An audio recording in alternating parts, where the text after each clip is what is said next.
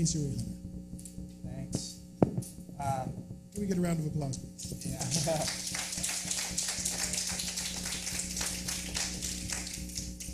Thank you, Mozzie. My name's Casey rae-hunter. I'm from Future of Music Coalition. We are a national nonprofit education, research, and advocacy organization right here in D.C. Super excited that you guys braved the weather, like Mozzie said. You are indeed brave souls, but I'm glad you did because I think this is going to be a really fascinating conversation. And before we get moving with that, I want to thank our co-hosts, Words, Beats, and Life.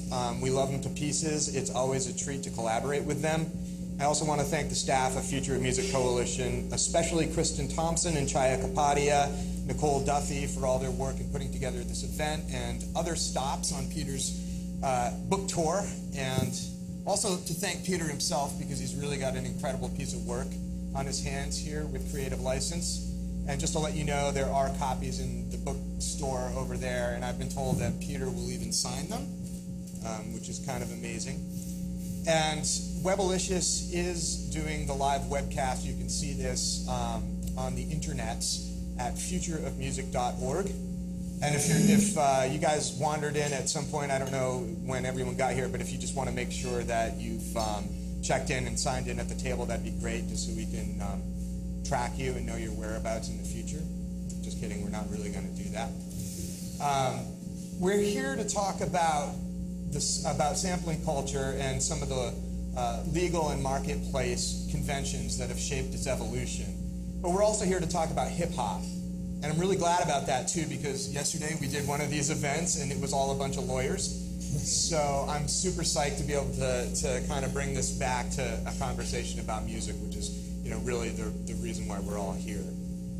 My organization, Future of Music Coalition, or our organization, Future of Music Coalition, has been looking at the impact of technology on creativity and artist compensation for more than a decade. And to me, there's absolutely no better example of that than sampling culture, which rose from a DIY expression to a big money and big lawsuit phenomenon.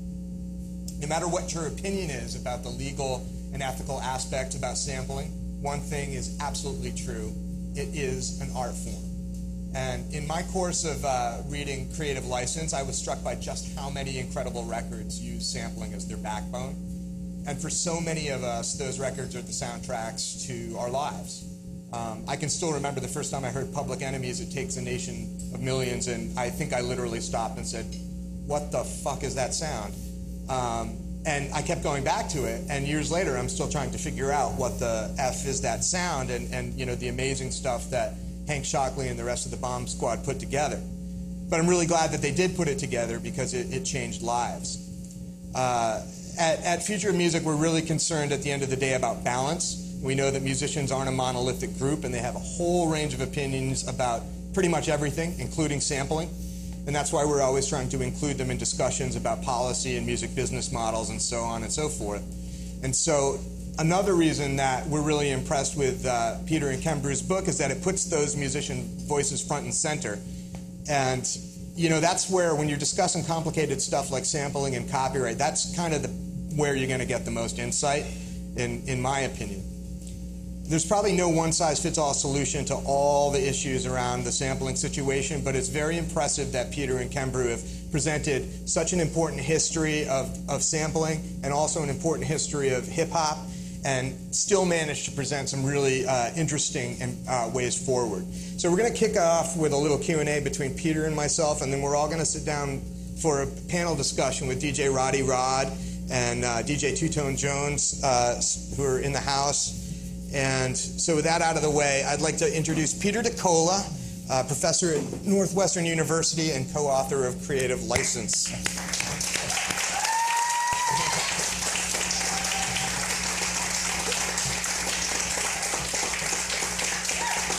Wow, thanks. That's amazing. Wow, that's the warmest you can keep reception I going. ever got. Thank you so much. We can just applaud the whole time. So how did you get interested in sampling? So I got interested in sampling on an airplane, sitting with Jenny Toomey, who's been kind enough to be here, our former executive director of Future Music Coalition. We were talking about copyright. We were on our way to a conference about copyright, and I got interested in it in terms of like from a research perspective because it was a particular context in which you could study how copyright is actually stifling creativity. And we'd heard stories about records you can't make anymore because of the way copyright law had evolved, and that intrigued me. And I'd read in law school some of these sampling cases and thought some of them were right and some of them were wrong. And so, yeah, we had this idea to do this project. We'd heard about a similar project out of American University about documentary film, where they interviewed actual practitioners about how it was done. And so in that conversation, we sort of hatched this plan that we were going to rope Kembrew into this project and start interviewing musicians and producers and lawyers about sampling. So that was the initial part. I mean, I know I've been listening to sampling since I was, right. in junior high and high school, because sampling happens in every genre, right. Hip hop and electronic on down. Well, that's why it seems kind of counterintuitive because, you have like this collage art going all the way back to the avant-garde composers of the early 20th century, all the way up through the golden age of hip hop. The Beatles were using found sound. I mean, this is not like a new thing. So it's kind of surprising to me, in looking at the book that I hadn't come across anything that tried to put this stuff into a cultural and legal context. So first of all, why do you think that is, and why is it important to even do that work? Well, I think it's important to put it in context because lawyers definitely aren't musicians, and policymakers aren't all musicians. Some of them are. Once in a while we meet a harmonica-playing FCC commissioner or something God like bless that. him. But I think that it's so much what judges are asked to do in these copyright cases involves, as much as they want to pretend that it doesn't, involves making aesthetic judgments. Right. And so if you don't put sampling in a context where you say, listen, this is how music is made. Music gets made because people borrow from and build on and use past and they use existing works. And if that isn't understood, that there's a continuum from, covering a song to quote, making a little quotation or allusion or playing something in the style of the song, then the judges are going to get it wrong, or Congress is going to get it wrong. So so I think that that's the most important reason we do that. I also think that it helps when, sometimes when I'm presenting this work and talking to students, they say, well, isn't this stuff just derivative? Because copyright has this term, derivative work, if you build from something else, right? And people take that it's meant as just a technical term. It's not meant as like an aesthetic judgment, but people take it that way, right? And so you have to explain, no. Just because it built on something, that just means it's music. It doesn't mean that it's any better or worse. Another unique thing about doing any of that kind of transformation or building with musical sounds is that music has two copyrights. We're not just talking about the notes on paper, which is one part, the underlying composition. There's also the sound recording. And, can you describe a little bit some of the differences?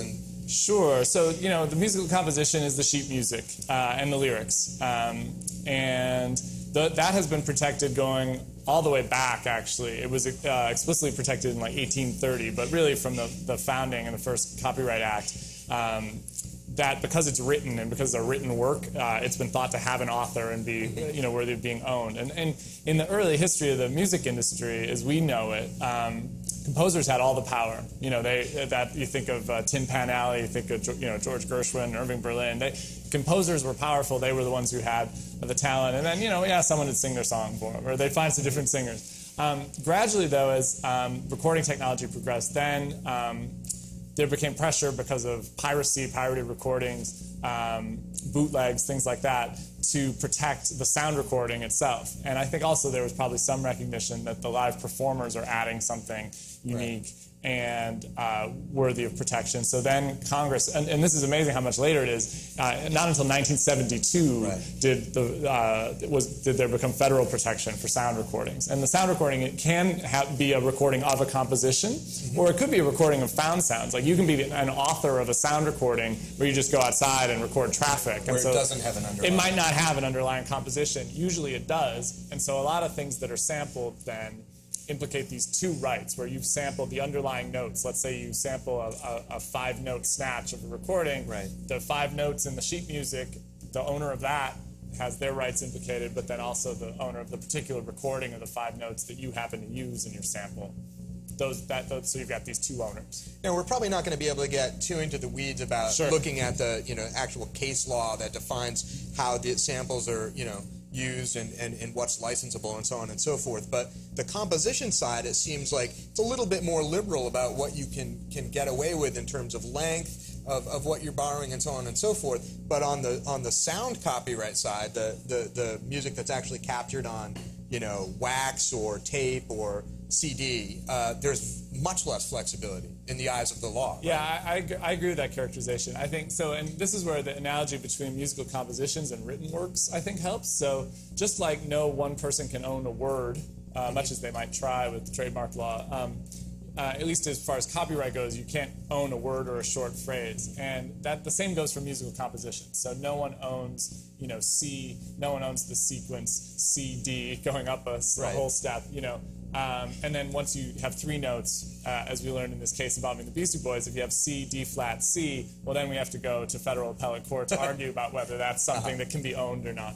And it turns out it really can't, or at least in the that Ninth Circuit said that it cannot. Yeah, three notes is still a basic, what they call a basic building block, and so that our conception is that can't be owned. That's too short a snippet. But if we were owned. talking those three notes played by somebody captured in fixed media, right? In a sound recording, what the courts have said, or at least what one court said that's ruled on this specific issue, is that no matter how much you take of a sound recording, it's copyright infringement unless you fall into this one exception called fair use. But the court sort of suggested in that punted opinion, on that, right? Yeah, the court sort of suggested that they didn't really think that defense would apply, but they didn't say that. But the point is just that no matter how much you take of a sound recording, someone can sue you, and the owner can sue you, and then you can sort of fight it out over this defense of fair use. Now, that's a really important thing to know, because there's a lot of interesting folk wisdom around sampling, like the 7-second rule or the 7-beat rule, which kind of reminds me of like what we used to talk about when I was a kid, like the Denny's 7-second rule. The Denny's, the restaurant, like you drop it on the floor and you pick it up, but before like 10 or seconds or whatever, you can still serve it. And by the way, that rule is observed in my household to this day. But is any of that stuff actually true for sampling on any level? Should we just say first that that's not true for Denny's, and we didn't in any way need to imply that? I don't know. Do you have any? Can you? Yeah. Can you? Whoever their general counsel is, like, I just want to apologize. So maybe they'll sue us. Yeah. No. This folk it's very interesting. Folk wisdom comes from folks, right? Just comes from people. Folk wisdom also comes from the industry. So we have two types, right? We have the folk wisdom that says, oh yeah, you can use 5 seconds and that's fine, or you can take 4 notes or whatever. And the copyright law doesn't draw any kind of bright line, right? The defense of fair use, for instance, we won't get into the weeds, but just it's a murky kind of case-by-case determination.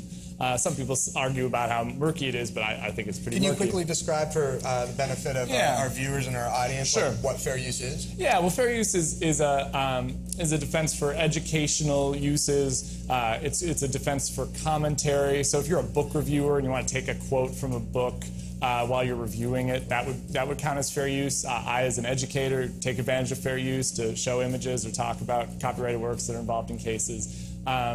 Courts look at how much you took, whether it's commercial or not, whether you're hurting the market for that work. Basically, you can only use that if somebody sues you and says you're infringing. Right? Exactly, it's a defense, and it's different for every case. So there's this is sort of the difference between having like a set rule and then just having sort of a mushier standard of judging whether something's okay or not. So yeah, there aren't any rules. It turns out there aren't any hard and fast rules for how much you can use in sampling. There's just nothing that the creators don't get the benefit of that kind of clarity, and that's one thing the book is about. Now, like I said, the industry is a supplier of folk wisdom as well to suggest, oh, you have to get permission for everything. Now, that may not be true. Some samples might be fair use. You might fall into defense. Maybe you took so little, or maybe you transformed it so much that it almost becomes a commentary on the original work, and it becomes analogous to like a reviewer commenting on it and changing its meaning.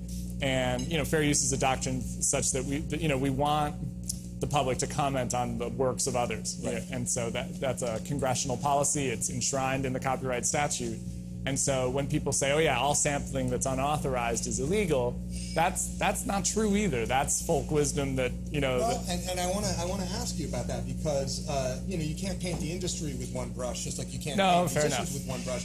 But there are people out there who say that sampling is not creative, and worse than that, they say it's straight up theft. And how would you respond to that? Yeah, theft is strong. I wouldn't use that word. I mean, I think that, and I think the part about it not being creative is just totally off base. So I think that just like, you know, you can do something really creative with the guitar, or you could do something really uncreative with the guitar. You could do something creative with your voice or something uncreative with your voice. I think sampling's a tool, it's a technique. It can be used to make incredible stuff.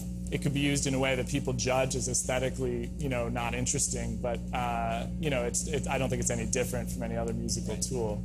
Well, I mean, and I think that this is backed up not just by the, you know, folks who buy records and love records, but, you know, Public Enemy's Fear of a Black Planet, I think, is recognized by the Library of Congress as a you know, important cultural work. And I think De La Soul's Three Feet and Rising just got that designation as well, as you know, recently as last week or something.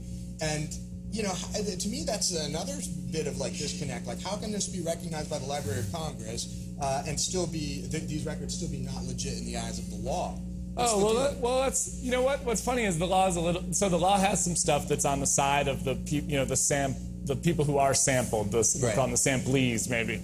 But the law also has some stuff that benefits samplers or recognizes what samplers are doing. So in addition to these exceptions that might, you know, that maybe sampling is fair use in some cases, the other thing is that you can copyright a compilation if it's original enough, if it's creative enough. So a compilation just means a selection or arrangement of other copyrighted works. So for instance, you know, some databases, if they're organized in a really interesting or useful way, can be recognized for copyright protection. So I think that even copyright law on the books recognizes that if you take samples and then add your own stuff and rearrange things in an interesting way, you're selecting the samples, you're arranging them interestingly. That's worthy of copyright. That's something that Congress is encouraging. But if Public Enemy wanted to reissue Fear of a Black Planet and put it in the marketplace, they'd run into all. Yeah, so that's one of the big problems we focus on in the book, is to get back to this issue of records you can't make anymore. I think so. The problem for records like Fear of a Black Planet and Beastie Boys' Paul's Boutique is that they are sampling so many songs per track that there's just an enormous number of licenses they need to get. And a lot of the book is about the legality and the business aspect of that, about how hard it is to get licenses and how much it would cost to sort of go through that process. But okay, let's say that you're sampling like 20 songs in one track, so that's 2 copyright owners each, potentially, or potentially more, depending on how the rights have been sliced and diced. So let's say it's at least 40 licenses you have to get, 20 compositions, 20 sound recordings. Then the problem is that the way prices are stated is usually in percentage terms or in terms of pennies out of your royalty rate. And so composers are used to royalty rates of owning 25, 50, sometimes 100% of the new recording. So as soon as you've sampled, you know, if the rate is 25%, as soon as you've sampled 5 things, you owe 125%. You call that royalty stacking? Yeah, right? Yeah, we call it royalty stacking. You can call it, you know, by fancier legal names that, you know, you call it an anti-commons problem. You can call it just no pie left to give out of the revenue pie from your record. And so in the book, we go and figure out, like, so what would happen if you tried to license Public Enemy's Fear of a Black Planet or Beastie Boys' Paul's Boutique? And the answer is you'd lose a few dollars with every record, because you'd owe so much in royalties to everyone. You're owing a huge percentage of every song to the point where it exceeds how much you're taking in. Public Enemy would be in the hole, what were your back of the envelope calculations was close to like $20 million? Yeah, so like $8 a copy, and they sold 2.5 million copies. Or no, that was Beastie Boys. Beastie Boys sold 2.5 million copies of Paul's Boutique, and so $8 a copy, that would be a lot. And then Public Enemy, we figured they'd lose about $5.50 per copy, and they sold about 2.25, and so they'd be out about $7 million if they released the record, had as much success with it as they did, but paid the royalty rates as the industry would you know, as the going rates would suggest. Now that's a bit of a fantastical calculation. It's just, as you said, a back of the envelope thing. You were using it as an example. It's an example because the truth is that you just couldn't make the records. The truth is that some of those people that you sampled are going to say no. And under the law, as it is currently interpreted by the courts, they'd have the right to say no and just say, yeah, I'm sorry, you can't. You have to take that sample out. And so there's actually no way that those records could exist as is if someone put them together in the studio today and then tried to release them in the commercial marketplace. Sure. So then that leads you to the issue of, well, where would it go if someone did make that? Right. And to the underground, obviously. And then it just goes to the underground economy. You release it on the internet, you don't charge money for it, you try to make money on your live performances. And you duck and cover. Yeah, or you get really sophisticated, like this guy from Pittsburgh, Greg Gillis, who goes by Girl Talk, and you learn a lot about copyright law, and you say, I believe in this fair use defense. I think I can take advantage of it for all 400 samples. You stare them down. And you stare them down, exactly. And you call your record label Illegal Art, and you get a guy who operates under a pseudonym to run it to make the lawsuit just a little bit harder, and then you say, okay, I'm going to call this fair use, and come and go so ahead far, that in that game of chicken, nobody he's winning so far. Yeah, and I wish him luck. Actually, it's really interesting. I mean, as much as as a law professor, I'd love to hear that fair use case where but for his sake, I really don't want Girl Talk to have to go on trial for his music. So, he may end up serving as an example of. Artists claiming fair use and claiming these rights. I actually almost think that would be a shame, though. In a way, I'd like to see a system show up where the creators can get compensated somewhat, but just not to such excess that the samplers are losing money when they make collages, right? I mean, that's absolutely right. I mean, one thing that's good about the recognition of the rights in both the composition and in the sound copyright is that it creates the opportunity for a legitimate marketplace where the folks who actually created, hopefully the folks that actually created the original sound that's being sampled can be compensated, and then the samplers can release stuff without being sued into submission. But what your book kind of describes is how that marketplace for licensing doesn't always run so smoothly. Yeah. Can you describe to us real quickly where you think the friction exists? Sure. So, yeah, I think that's a great word, too, friction in the system. That's the one we like to use. It's I stole it from you. Thanks. I sampled it. Excellent. So some of the friction comes because you have to be sophisticated enough to understand that you need to learn about this system. So there's a bit of a cost there. There's some friction in that you have to have the right kind of relationships. So if you're operating outside the major label system, it's going to be a lot harder to navigate the licensing system. It's going to be hard to know who owns what. It's going to be hard to know the customs of how these negotiations work. It's going to be hard to know whether you're getting sort of suckered on the prices or not if you don't have as much experience with what the going rates usually are. And so there's all these hurdles that come through. The other thing is that licensing can just take a long time. Yeah. So in the major label system, you can lose your release window. And that's even true for some indies, right? That they've got certain slots where they're like, all right, we're going to release a record the first week of May. And if it's going to be yours, the licenses have to be, obtained by that time. And so you can. We heard from people about some of the people we interviewed talked about this problem of you miss your slot, and all of a sudden your record gets released three months later, 6 months later, or sometimes you have to go back and alter it because someone refuses to license. The other thing, when some people might say, okay, why don't you? I get this question a lot in law schools. Everyone says, well, why don't you just license all the samples in advance? The reason is that, first of all, you have to know what you want to use. Yes. But another reason is that the person who owns the copyrights that you're infringing potentially by sampling them, they want to hear what you did. Mm-hmm. They want to hear what the sample is going to sound like in context. They want information about whether they think it's a good recording that reflects well on them. Mm-hmm. So there's there are these aesthetic concerns that come in. Sometimes it's political. Sometimes people just don't like certain genres of music and just don't want their stuff to be used in that. And so that creates some friction as well, because you have to be ready with at least some kind of demo to pass along to someone through these channels to get them to approve your sample. And what effect does that have on creativity? Because we talk about the records that can't be made, but what's the upshot of that? There's probably no way to prove that there's been a ton of records that weren't made, but we do know that you know, hip hop has kind of taken particularly another turn, and maybe it would have taken that turn anyway aesthetically. I mean, every genre is allowed to mature, evolve, and grow, but it is definitely true that the hip hop records that we hear now that are mainstream hip hop records are different than the ones that were released in the golden age of hip hop. Right. I know. I think that's right. And you know, it's interesting. We try to talk in the book and be fair and say that there are some things that people have done to be really creative and invent around this this system, but there are other people, right, who their method of creation or just certain methods of creation that they would prefer to use are just no longer available to them. Right, and so they have to find other ways to express themselves, or shift towards live musicians doing. Can you describe replays? I mean, that's kind of Sure. So too. one little technique you can use is, all right, you've got 2 licenses to get, the composition, the sound recording. You can save yourself one of those by taking the melody you want to sample and just hiring a musician to play it for you. Sometimes that doesn't achieve the sound you want of the old recording, but like rapping over a scratchy record is.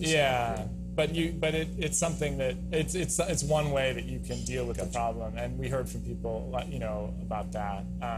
You talk to a lot of people in general. Like there's like some the book is just filled with quotes of, you know, some key players, and, you know, everybody from musicians to label owners to lawyers and folks that work in the industry.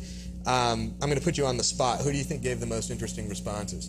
And it's being taped, so if you want to give us a spread. I'm always going to say Hank Shockley. I mean, Hank Shockley from Public Enemy, both because he can talk about the creative process and because his ideas about the economics and the law of it, like he's so good at articulating the frustrations in the studio and like how this is such a weird market because he's trying to build things out of stuff, right? He needs inputs. Yeah. And yet the people who are selling him the inputs won't tell him the price up front. And so he'll say things like, you know, I need a menu. Give me a menu. Yeah. Tell me how much for a hi-hat, how much for a bass line, you know? And he's right, you know, samplers have this really difficult environment to operate in where they're taking on all this risk of not being able to license things and they don't know how high the price is going to get. And so I think he captures that really well. So yeah, he's one of my favorites. He's probably at the top of the list. Yeah, absolutely. I agree. The frustration is definitely apparent. But it's great because the frustration, he asks questions within that frustration that are actually really helpful. And, you know, I don't know how much that type of thing informed.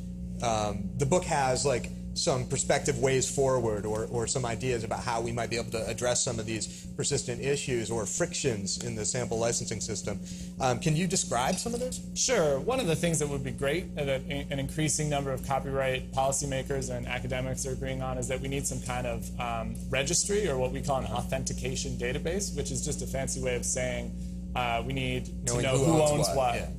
And just like for land, think of it like land. Like if you've ever bought a condo or something, or bought land, you have title in the land. There's like someone's keeping track. There's a recorder of deeds, you know, and like we need that for copyright. We used to have it. We got rid of it for reasons of international law. We wanted to join some treaties. Other countries didn't have a registry. They see it as a big burden on copyright owners to have to announce themselves that they own things. And it can be a burden for people like photographers who are generating enormous numbers of works. So if we can't do it, if the U.S. law doesn't say we can do it because of the international things, it would have to be a voluntary thing. But the Copyright Office can encourage people to use it or set it up and say it's voluntary, but it would be great. So that would reduce, you can see how that would reduce the hurdles for people coming from the system from the outside, right? If they knew where to go, who to ask, at least you could get a no quicker, or maybe you could get a yes and quicker and figure out a rate. So that's one of the more practical things I think we talked about. What else, you know,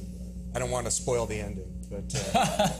Well, no, I mean, there are other things that courts could do, like, so the court that said that no matter how much you sample, it's copyright infringement. Another court, whoever got that case, ideally would, you know, decide it differently. Right.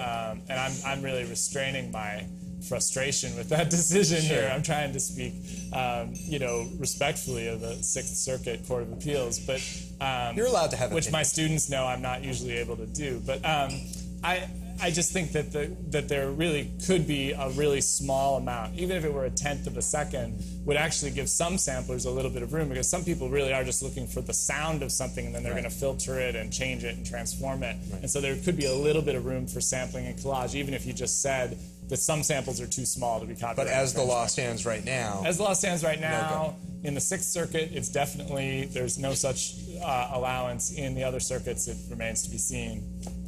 You know, so we're not seeing a lot of cases coming up over this. It's very expensive to litigate and defend this principle, and so no one has done that yet.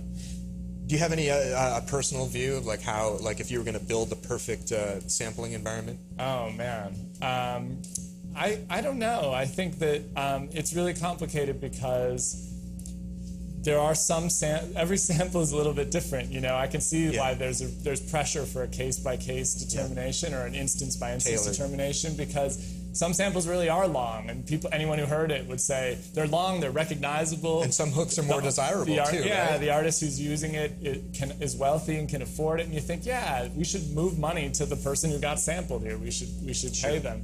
There are other situations where I think it shouldn't. I think that it might be helpful to have. That's why I like the idea of just a short, at least these really tiny samples. That would be at least something we could just say as a bright line. Sure. You know, that's okay, and give some breathing room right off the bat. I want to get the other guys up here in just a second, but there was one last thing in the book that I found really interesting that you touched on, and it might be a good segue into the next conversation. So much of what we talk about when we talk about sampling is based on Western ideas of copyright, which to a large degree is focused on rhythm, focused on melody and lyrics. But you know, there's a whole bunch of stuff that's used as the building blocks for sampling-based records that's based on rhythms or bass lines and other things, and that really complicates the idea of authorship, as we see in the case of, say, somebody like Clyde Stubblefield, who was James Brown's drummer and is possibly the most sampled guy, you know, or one of the most sampled musicians in history. And I was wondering if you could tell us a little bit more about his situation and how attribution is an important part. It's not just compensation, but attribution. Right. A lot of artists we talked to, you know, and Clyde is one of them, said, you know, what I really would have liked would be just my name on the record, just a little, or maybe a little thanks, you know, little acknowledgement. U.S. copyright law doesn't work that way, though. Right. There's no requirement to acknowledge the people you use. You have to pay them if you're infringing their copyright, but you don't have to give attribution. And so. But he's not considered a songwriter. He is outside of, he is not a copyright holder. For one reason or another. He was in James Brown's band. James Brown was in charge of that enterprise, you know, and Clyde was paid for his time in the studio. He's, you know, in a way, he's a member of the band, kind of functions almost like a session musician, even though he was with the band, you know, for a few years, some of the prime years of James Brown's career, but he's not. You know, that's just the business arrangement of James Brown and his record label that, you know, that Clyde is not a copyright owner. Right. But it's really just, it's interesting, though, because everybody wants to build off the beat, and it's such a significant part of what attracts people to the James Brown sound and you know, makes it so attractive for use in you know, hip-hop and other types of music. Well, and it gets complicated because, you know, the law, copyright lawyers, you know, I talk like there's this neat division between the composition and the sound recording. It's not really that simple. It can be very hard to figure out, okay, is rhythm part of the composition, or is the way the rhythm was played, and if you're just a little behind the beat, does that make it part of the performance? Is that part of the sound recording copyright? Those cases can get really complicated, and yeah, our copyright isn't designed to handle this. Right. That's fascinating. Let's get the other guys up here, and we'll, you know, broaden the conversation. I can stop talking for a while.